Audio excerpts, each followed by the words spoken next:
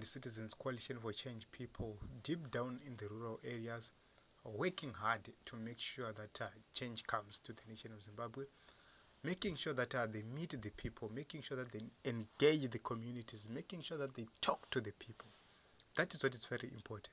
This is what we need to see. It shows that the people are determined to make sure that they bring change to the nation of Zimbabwe. Zimbabwe needs healing. Zimbabwe needs change. Zimbabwe should make sure that they bring that necessary change. Zimbabwe needs to return to God.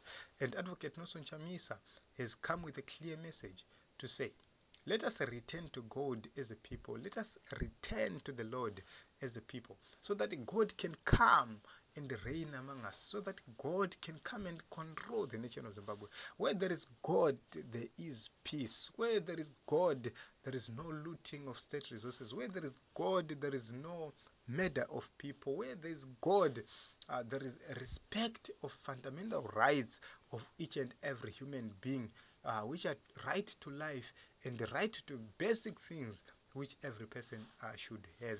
So you will see that a God-given leadership, we will transform the economy of Zimbabwe, because they will be guided by God himself. And we know that we have so many resources which are endowed in the ground. Sometimes you wonder, an area which people have lived for so many years, and you wonder, where was that gold all along?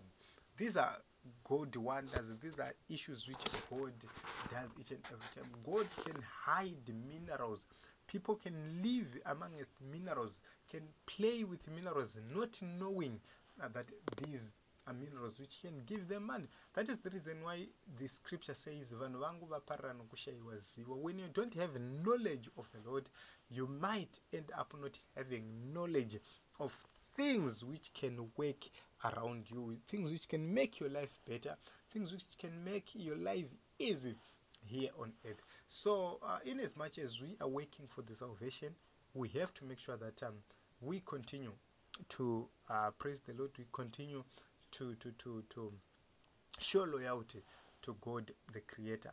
So Team Zimbabwe, let us register to vote. Let us make sure that we stand in solidarity with Change Champions. The momentum is good so far, but we really need to make sure that we maintain such that this 2023 every person goes to vote and vote for change. Let us inform our relatives. Don't insult them, educate them, because totally they are in the darkness. So when there is darkness, you need light, and the light will not do anything else, but it will just shine, and the darkness will go away. So this is it, Team Zimbabwe. The moment the light reflects, darkness goes away. Register to vote and make sure that you vote for change.